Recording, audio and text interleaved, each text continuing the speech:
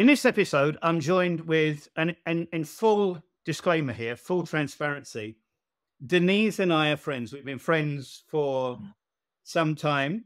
We met because we were both foreigners living in Bosnia and Herzegovina, in particular Banja Luka. And Denise even tried to convert me to drinking mate, which I think she has yes, you see, she has one in her hand at the moment.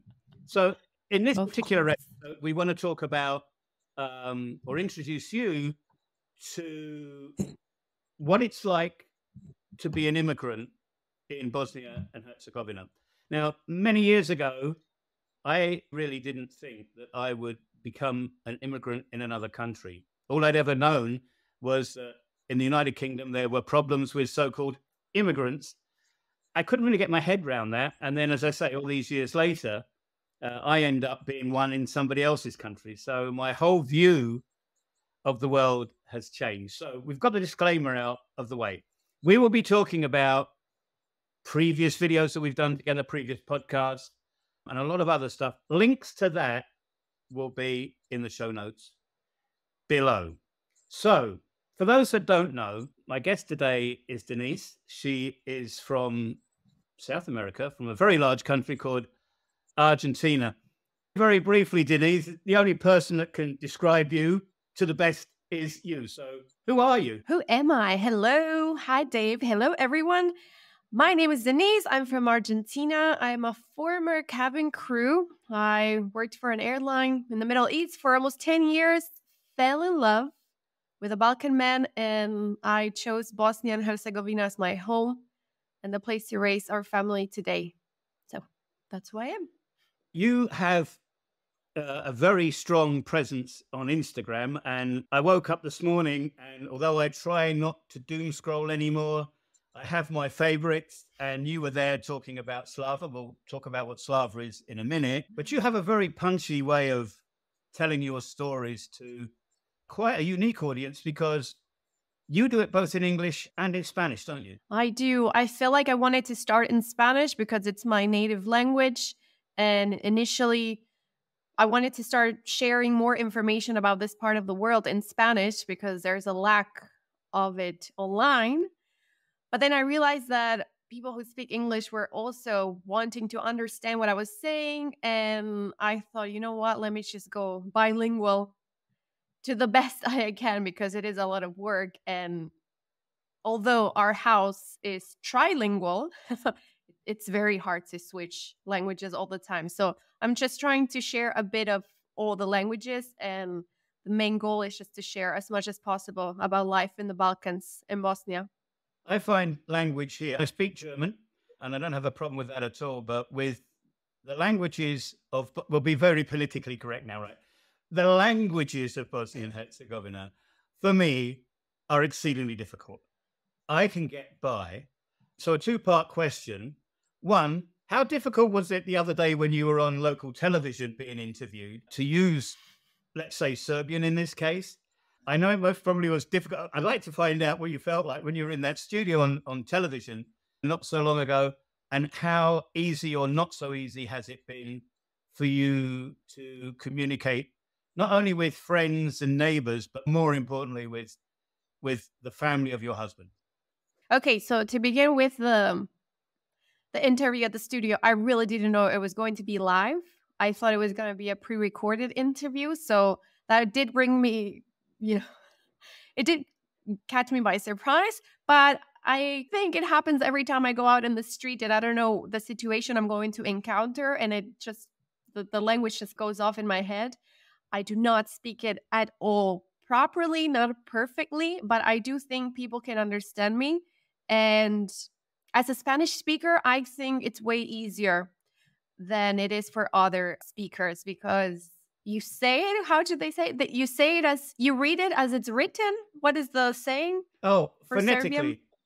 It's not very, I don't have to think about, I don't know, pronunciation, or the way it's written is the way it comes out. And there are a lot of Spanish words that have similarity to the language. I do my own connection in my head. Or there are some words that, for example, mean something in Spanish, but they mean something else in Serbian. So I do this connection, and when I'm on the spot and I have to speak it, then that just triggers in my head. When it comes to my family, to my husband's family, they know they have to be very patient with me. And I think they already know the amount of words that I know. So they know what I'm going to say, or they know the answer I will give them. But it's not, I don't think there is a barrier anymore when it comes to communication. And there are different tools. For example, Viber is commonly used here instead of WhatsApp. So Viber has the translator already incorporated in the app. So it's very easy to text with them and I can translate what they're saying and vice versa. So I think the language barrier, I've overcome it, but I do learn daily. Yeah, so do I. I've had to go to the hospital recently and I've got some more visits. And that is the one place that I need Tamara with me. And that is so complicated. The other, Definitely. I don't know, was it over a week ago now that I was checking on YouTube, and I like to keep up to date with what you're doing. I know what you're doing normally, but it is nice. And then there was this, yeah, I'm going to give you credit where credit was due, this amazing video, and you called it 5 Reasons Why We Chose Bosnia to Live in. And the 5 reasons were safety, geography, quality of life, nature, and society in general. And when I went through that, I thought, this is a better advertisement, if you like, or promotion for the country than all these wonderful videos of waterfalls and history and everything else. But I was quite taken by the fact that your first point that you wanted to make to people was about safety. Now, does that mean that Argentina is a less safe place than where you and I now live? I would say, of course, Argentina is in South America and it's commonly known for not being very safe as other countries in South America. But also, I took responsibility in choosing that number one because I traveled so much. I've been to almost 80 countries. So I feel like I can say that. There's a lot of content online of people who just throw statements, but based on how much of their knowledge. So I am very conscious of the content I share online. And if I say something, it's because I feel like I have the experience to say it. I've traveled to all continents, to many countries. And of course, Argentina is not safe for other reasons. But the safety that is felt here, not only out in the street, I don't know, even if I want to travel by myself, I took the bus as a woman by myself from Banja Luka to Sarajevo. This is like one of the most common questions I get. Is it safe to travel by myself if I'm a woman? And I live here, I can see it. And for me, it's such a surprise to get such question, but it's a very commonly asked question. I don't think it's emphasized enough how safe it is to go out in the street really late at night as a woman, to be able to leave your phone on a coffee table if you're out having a coffee. Besides Argentina, let's talk about Western Europe. Like, for example, I don't know, Spain, Barcelona, you can easily get robbed there. Like, it's getting more common to get robbed. And it doesn't happen here, but I don't think people know that. Yeah, and I don't think I think it's a very important point. And I don't think that people from here either appreciate how safe an environment they live in. Your second point was geography. I'd like you to go into that because over the cold weather months, and we'll talk about a little later, over the cold weather months, you went away for a little bit of time.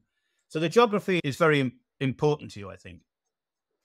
Definitely. After working for the airline and traveling so much, when the idea to come here popped up, we thought it's fantastic. Where it's located, how well connected it is, not only with airports, but driving wise, it's really great. We went to Spain. We are going every year now, which is way closer than Argentina, but I do get my doses of Spanish speaking, my food. I have a lot of friends there, so it's more convenient to travel from Bosnia than it is from Argentina. And from many other points, I would say we have a beautiful Adriatic Sea 4 hours away. We have huge cities, few hours away. I think it could sound very remote, but it's really not. What's your favorite destination when you go away for let's say a mini break? Do you mean in the area? Yeah, yeah. Okay, this will sound very biased, but I love going to our village, to my husband's village, the Selo, which is at the very top of a high mountain, and it's the freshest air I ever breathed. It's beautiful, disconnection. You only hear the cows. This will be on my top. Of course, I cannot be there for a whole week, only 2 days, but definitely would have to be anywhere on the Adriatic coastline. I would say anywhere outside of Split, maybe Omish, around that area. Quality of life.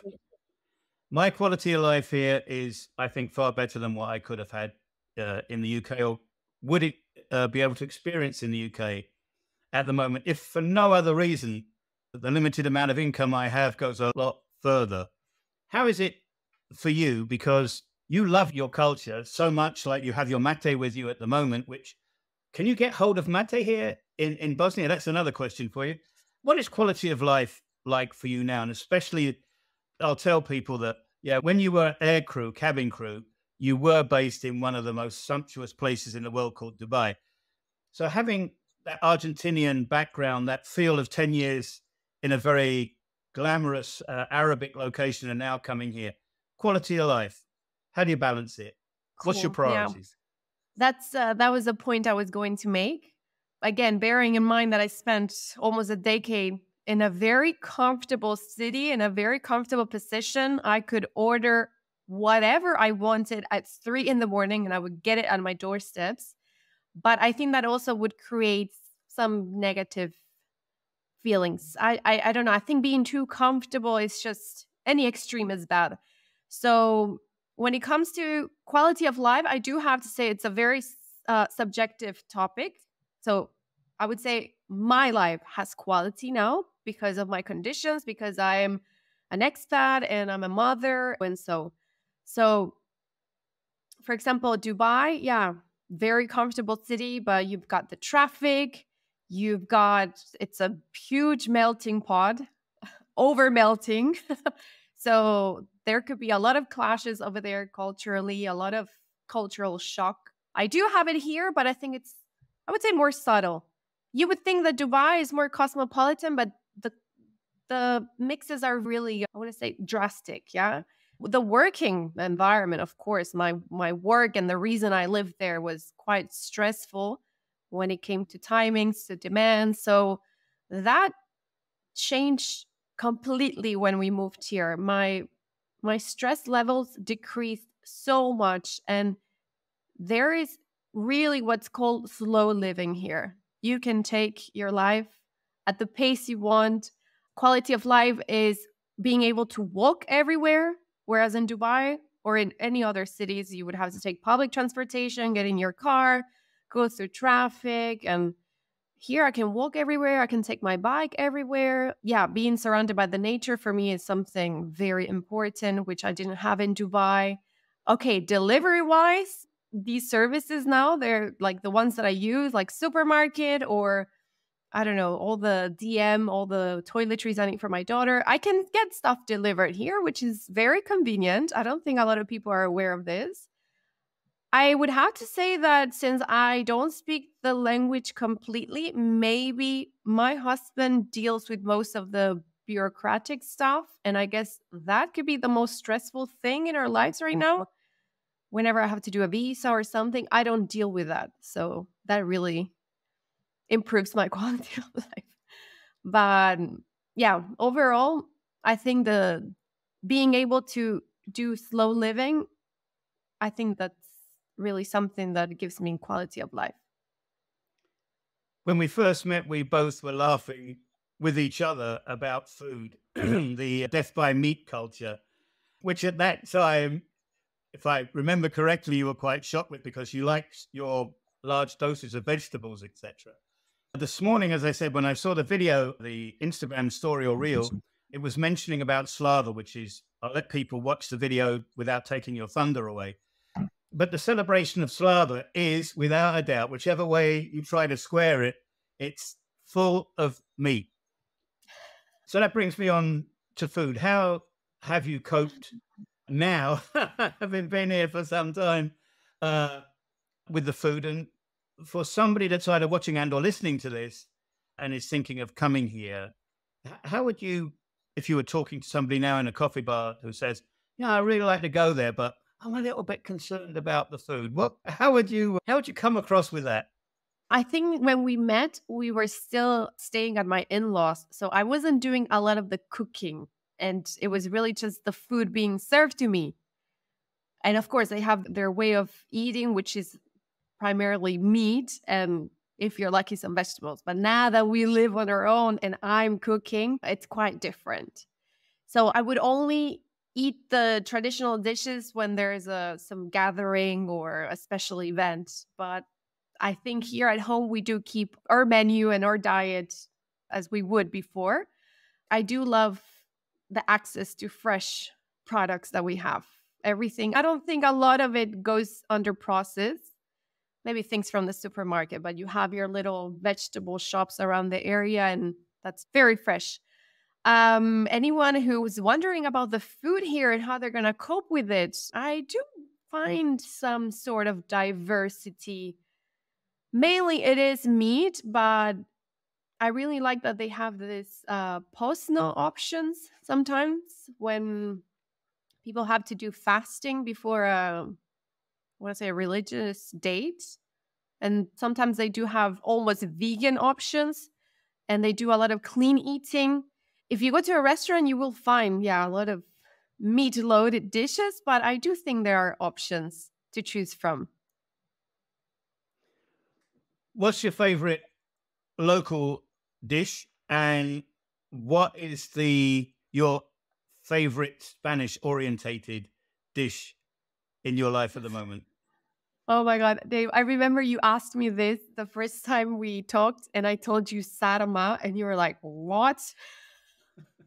And now I'm like, I cannot see sarma anymore because I hadn't gone through the sarma season yet. There's sarma everywhere.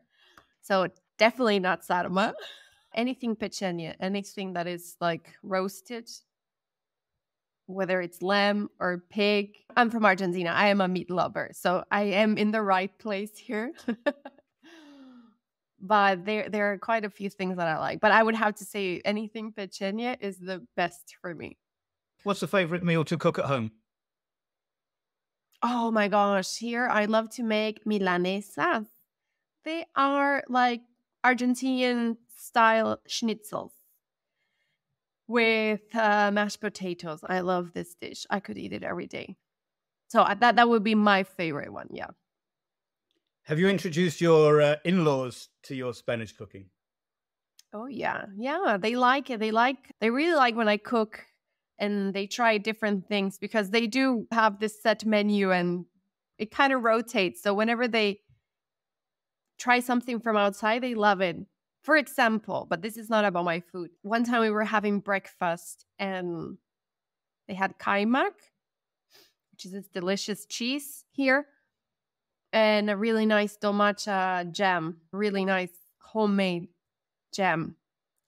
So I took the ustipsi and I mixed the kaimak with the jam, and everyone just stared at me because you either eat it with jam or with kaimak. And I was like, you guys, where is this written? You have to try this combo. And they loved it. So whenever they try things, I suggest different things. They give it a go and they like it. Funny you should say that, because in the west of England, we have people in the county of Cornwall and in Devon, West Country people, we call them. And they're famous for having scones, which I think the Americans would call biscuits. But nevertheless, they have scones and they put clotted cream and jam on top. And when you look at the dictionary, it says that in Serbian in particular, the clotted cream is kaimak, but it's salty, right? Mm-hmm. It's salty. And that just doesn't jive with what I was brought up with. And honestly, it's taken 20 years for us to find a place in Banja Luka where you can buy sweet kaimak or nearly sweet kaimak. And so Ah, now we have Tamara makes English style scones. We now put this kaimak on top and then put jam on top of that and then put the topping on and put it on the table. I'm telling you, her family think it's crack cocaine. They just want so much of it, they can't get enough. So there are these, if you look, like you said, if you look around, you can do that. But I can imagine, I tried to keep a straight face, but ushtipsi, which yeah. is like fried bread balls, really, right? With clotted cream and jam would phase some people out. We're not blessed with a lot of time today, which I think is good because it leads me on to the next question.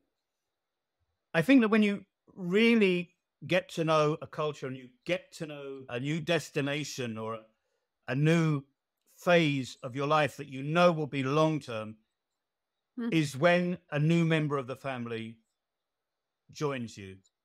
Little Vera now, who's toddling about and is the absolute, to see her on videos now, an absolute delight.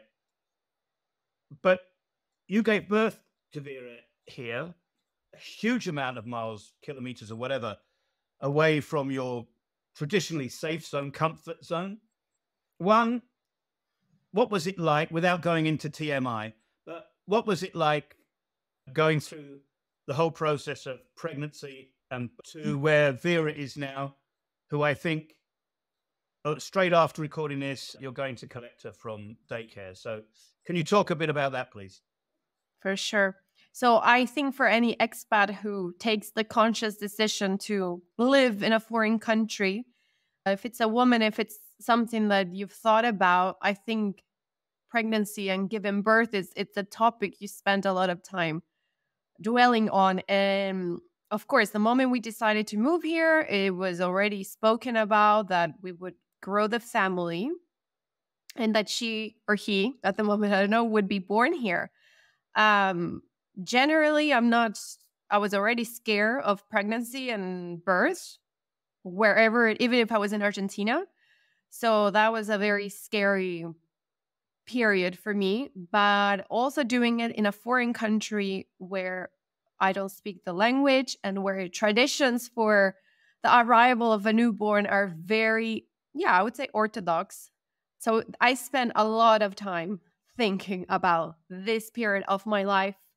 When it comes to logistics, I investigated so much. Even before I was pregnant, I had spotted a clinic where I would deliver, a private place where people would speak English, and that part was sorted, but it was more the emotional part that I had to work on a lot. And I had planned for my parents to be here for some time of my pregnancy and for the arrival of Vera, so I could have that emotional support also from my side of the family.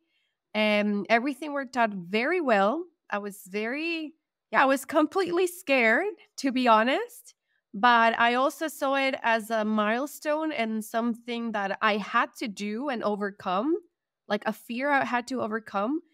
And truthfully, it was way better than I had ever imagined in my life. I think that's also a positive here, a positive thing of living here, because fortunately we were able to afford this private clinic, which was completely empty. There was not another mother that weekend. So the whole clinic and all the staff were working for us. They took care of Vera so much. They took care of me. Jovan was able to be in the delivery room with us.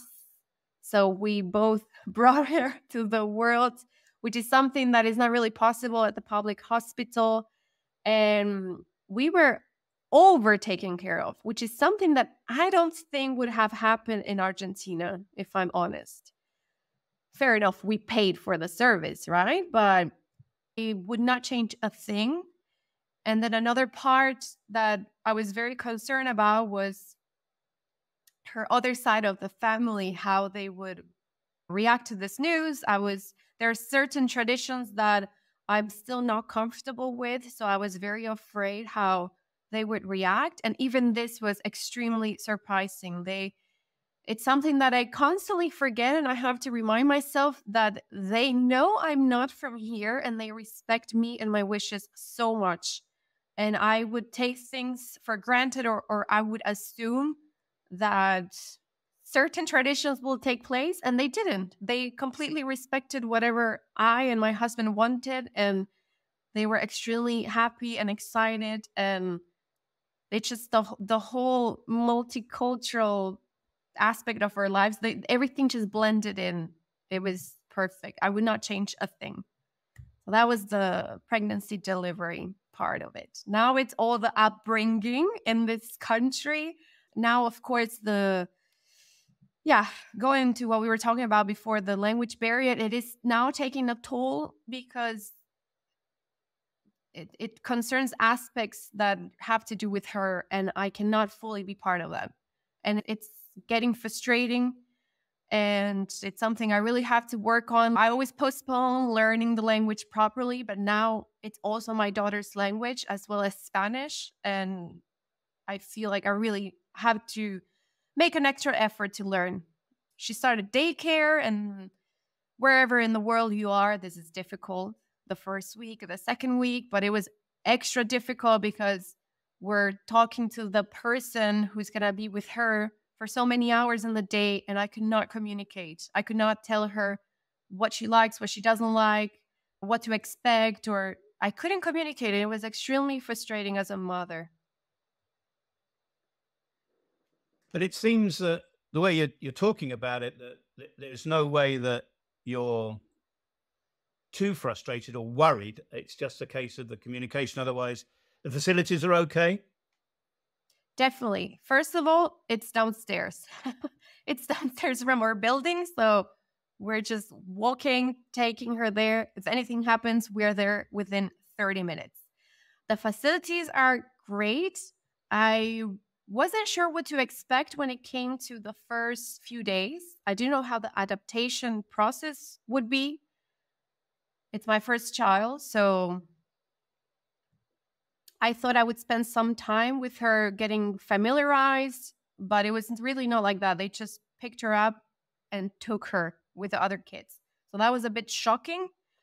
But really, after the third, fourth day, I saw how happy she was to go there. When we would pick her up, she's extremely happy. Like, she had a great time. Later, we found one of the tetas, the nannies or the teachers. She speaks English. So I think with time, it made me relax and feel comfortable that she's going there. Going back to language for a second, have you started with play dates yet? When Vera says, "Mummy, I've met Thomas and I want him to come and play for him." Have you got to that stage yet? Not really. Because where we live, there's this really nice area, like open air area. So all the kids meet there and all the parents. So now that the weather is fantastic, we're always hanging out there with the kids and with the parents. So it hasn't come down to really personal play dates yet, but I know it's gonna come very soon. Do you still do remote working, or I'm giving it away now that you were remote working before in the teaching English as a foreign language industry? You certainly had to give that up. I would assume that you gave that up while in the latter stages of your pregnancy and the early stages of Vera's life. But do you have time to go back to that? Is it an easy thing to do now in BIH in Bosnia and Herzegovina to work remotely? Yeah, definitely. I did take a break when I was pregnant, but as soon as she turned 3 or 4 months, I went back part-time. And then after that, I'm still in the TEFL industry, but not with that same job. But I am fully working remote, which is also why we decided to put her in daycare. We both work from home, my husband and I. Vera was here with us until a year and a half. And that was also one of the reasons why I wanted to work online, to be with her. But it came to a time where she's completely bored out of us. She cannot be entertained and she wants to be with kids. So luckily we have the daycare very close by and she can go there for a couple of hours, and we have more time to work and to focus in our projects. So working remote, I think, would be the number one option for any expat living in Bosnia. As we get to the end of this, you did mention something that I followed you, as I say, and I thought that the idea of exchanging just for a short amount of time how would we say, the misty and damp months of the year and then into the snowy months, which you said, I'm not really keen on this. I could handle the damp because I'm a Brit. Not that I like it, not that I like it though. I find the snow here beautiful. When you look outside, it's picture perfect, but at my age, digging and digging in the winter is not my aim of fun. You've, as you said, found this way of going back to get some of your own Spanish culture back. And you said, it seemed to me that this is going to be an annual thing, a bit like the snowbirds in Canada that leave Canada to go down to Florida for a few months. You're going to be like whatever the local equivalent of a snowbird is. Are you going to be one of those? Yes. Yes. And that was in the imaginary contract that my husband and I signed when we decided to move here. I was very keen to move here, just get me out during the winter months. I'm not, I don't even think it's even the winter, the cold and the snow. It's the lack of sunshine. This is imagine after 10 years in Dubai, I never had a winter for 10 years. Every time I would have a flight to Europe, when it was winter, I would change it for a tropical destination. I do not do winters. And I didn't really have a choice to avoid the 4 seasons here. So that was one of the conditions for us to move here. And obviously, because in Argentina, when it's winter here, it's summer there. Now, Argentina is really far, and there are really warm places in Europe during the winters. Yeah, that's the thing, which is go away for not only for the mainly for the weather, but I think it's also nice to have a break from the routine. And when you are an expat and you're not, even for my husband, actually, I think it's for anyone, it's a very routine-like life here. So it's really great to break away, see something different, listen to another language, preferably the one I understand, consume different food, everything that traveling is about. Go recharge. We appreciate, like once we are away, we do appreciate how nice life is here. We have a break and we come back ready to start. Finally, because I'm going to let you go now, you speak about Bosnia and Herzegovina and the experiences that you have, not only in the country, but in the wider region as well, so passionately and with a lot of positivity. Is there a word? I'm going to make it up if there isn't. Positivity. I was involved in a discussion 2 months ago about am I an expat or am I an immigrant? And the discussion went on for some time, but at the end of it came out that if you were someone that was only going to spend a finite amount of time in a country, then you could be classed as an expat. But if you went in there for the full 9 yards, so to speak, you would become an immigrant.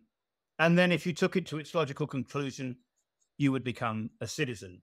My plan is that I will be a long-term immigrant. What is yours? I would have to dive into the meaning of each word, but I think an immigrant is when you don't have a choice. I would have to check. I don't know if I don't know if an expat is when you decide to live there. An immigrant, I would have to check. And that question I cannot answer precisely because who knows? I love it here right now. I love that my daughter can play outdoors without any issues right now. And I think given the past few years with the world's reality, it's very hard to make long-term plans or to think where we're going to be.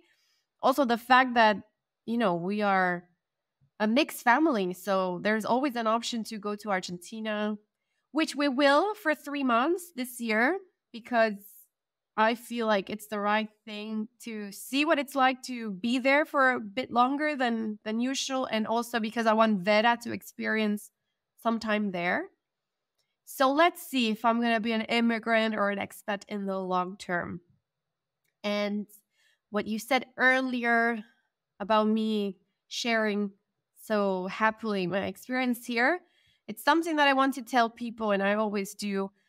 As far as I can remember, I don't know when was the first time that I heard of Yugoslavia, and then later individually the countries. And when I was a kid, I could only hear negative things on the news, unless you speak to my grandparents and they were telling me about Yugoslavia. Okay, different story. But I remember in the 90s, I don't have a good positive memory about it. But later when I went to Dubai and I started to meet all my Balkan friends, and I could see that we were so much alike and the same age. And then we would exchange life stories, and to understand that when I was happily playing back home, something else was happening here.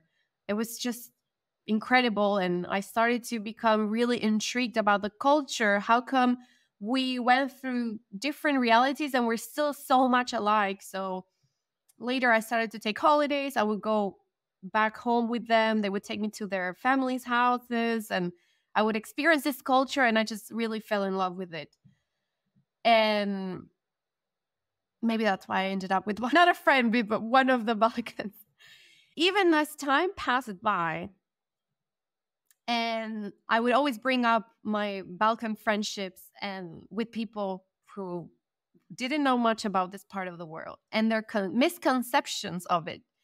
And it would really deep down upset me because, like I mentioned earlier, I don't like when people speak out of air without anything to back it up. Like, how can you tell me a person from here is a certain way when you probably haven't even met one of them? So I did take it as a responsibility to use social media that nowadays sometimes is not really properly used. I took it as a responsibility to show my story, my side of what it's like to live here, to show the real life, and enough of showing what the news want you to see or what you've heard. And it's incredible to me. We go to Spain and they say they can hear me and my husband speaking in so many languages. And then we're speaking to Vera in Spanish and in Serbian. And the people are like, what's going on here? Like, where are you from? Blah, blah, blah.